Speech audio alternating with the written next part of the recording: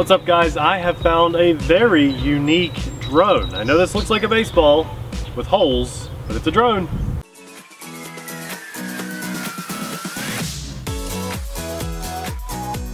Hey everyone, I'm Nate. And I'm Abby. Popeye and Amelia are hanging out inside. We're the RC Sailors. Welcome to our RC family. Today we're going to fly this ball drone for you. Recently on the channel, maybe a couple weeks ago, we did a ball drone. We kind of made fun of it. We rolled it out and it had, Abby was wearing this power glove to fly the thing, and it was total and complete garbage. In fact, some of you even canceled some orders. Some other person said it was a good drone and you told me you canceled your order. It was a very smart move. I think if you want to buy this ball type drone, this is the setup you're going to want because it comes with a dedicated transmitter, not a power glove.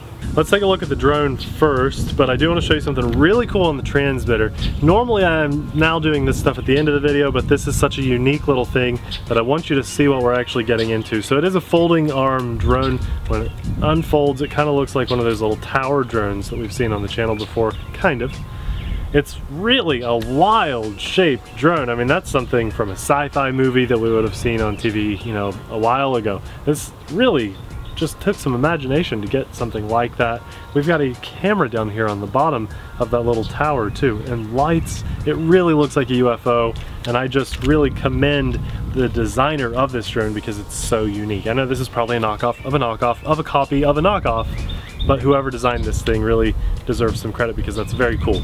Battery goes on the bottom. It is removable, a 400 milliamp LiPo battery. Very cool drone, very cool drone. The transmitter, the only reason I want to point it out is because of the unique phone holding system. I've never seen anything like this. The transmitter itself is actually great. It feels a lot like a PlayStation controller. It's really, really nice with the shoulder buttons and stuff, but I wanted to show you the design and layout of this because I've always gone on and on about the chip clip method and how awesome it is, and it truly is, but this is a good one. It works. There's no signs of a mounting system on the transmitter itself because this just loops around the bottom.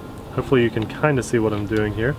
That comes up to the top. There's this little lip of plastic here, and then it just needs you to lower that and push this up, and it locks in place, and that is extremely sturdy. I mean, that is insanely awesome. Fit? Let's find out. I love that system. I think we could see, yeah, I'd love to see more of that. And Abby's iPhone 6s Plus and an OtterBox Defender case fits in here, and it seems to hold it pretty well. So hey, 2 big thumbs up for the design of that too. I hope this drone flies and flies well because I'd love to recommend it to you guys, but I can't do that just yet until we've flown it. So tall, furry, handsome.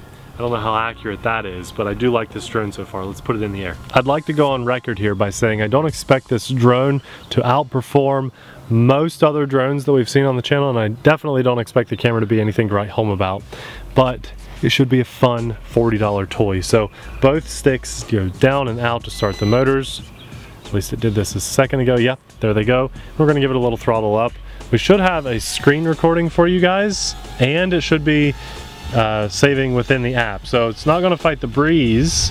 We do have some wind, but this is an altitude hold drone. So got to see the neighbor there. That's Tom and Shady, if you see the little dog.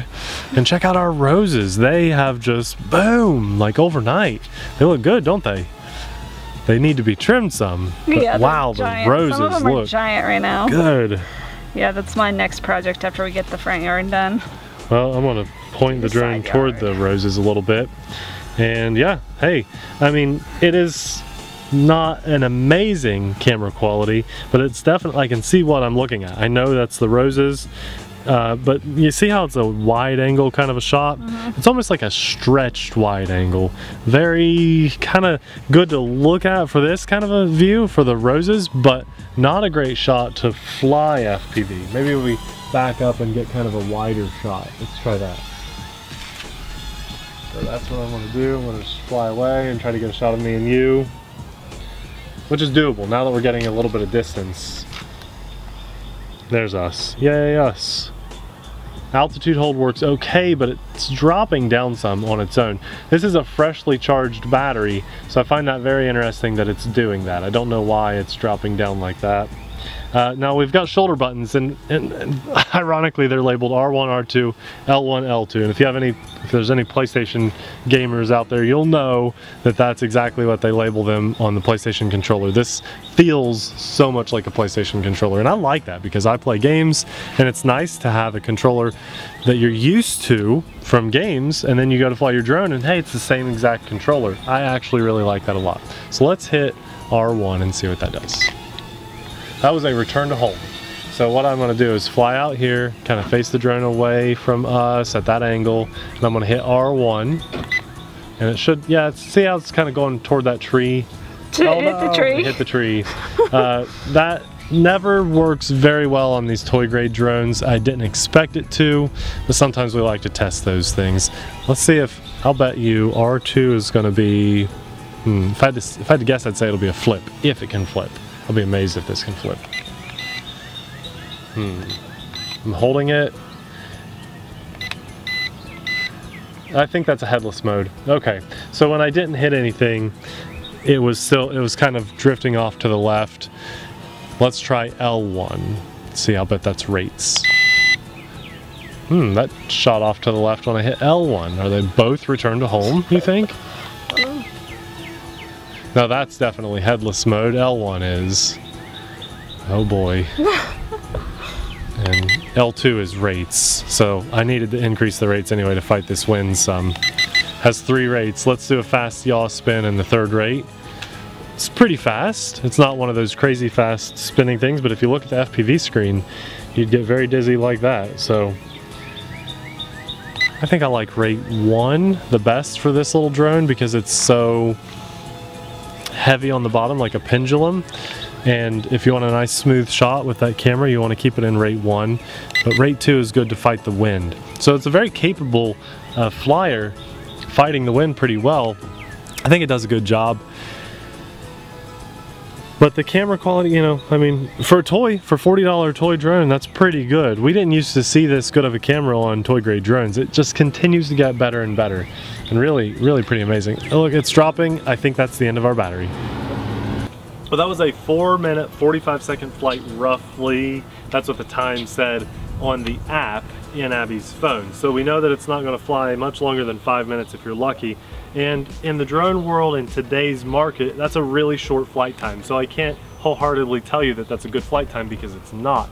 Now, the only good news is it is not a proprietary battery. It's a very universal battery. I think it's a Molex connector. I'll get a close shot for you guys. It's actually very hot too. This battery has been working very hard because of the odd shape of the drone. It's not very energy efficient at all. Do you see the battery connector? Mm-hmm. Okay. I think that if you like the style, the shape of this drone, if you started watching this video and thought, oh, that is a cool looking drone, I've never seen anything like that, and what, it's only like 40 bucks? Well, then this is for you because it flew well. I think it performed just fine, honestly. It just has a fairly short flight time, and you're not gonna love that camera quality. There's a black version, I think, and this white and gold version. And remember, it folds down into that little ball, which is pretty cool. And I love the transmitter, and even more than the transmitter, I like that phone mounting system. It works really well. I'd like to see more of that. That's very cool. And I'm very okay with flying on a knockoff PlayStation controller. It's a little different, but it really feels like PlayStation a lot.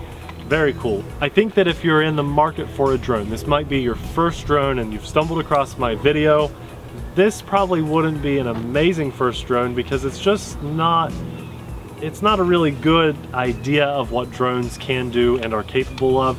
This one is just a very unique drone. If you're trying to widen your collection and have something to show off to your drone friends, your other RC buddies, this would be a cool one to collect and pick up and show it to them the next time you're hanging out, because you're gonna pull this out, this ball, and you'll say, okay, I've got my new drone, let's fly. And I think that's just a really cool head turner. So overall, it does get 2 big thumbs up from me, with just a few small flaws holding it back from being a perfect drone. If you're interested in this drone, I'll have it linked in the description box below. I'll also pin a comment to the top of our comments section with a link to the best price available on this guy.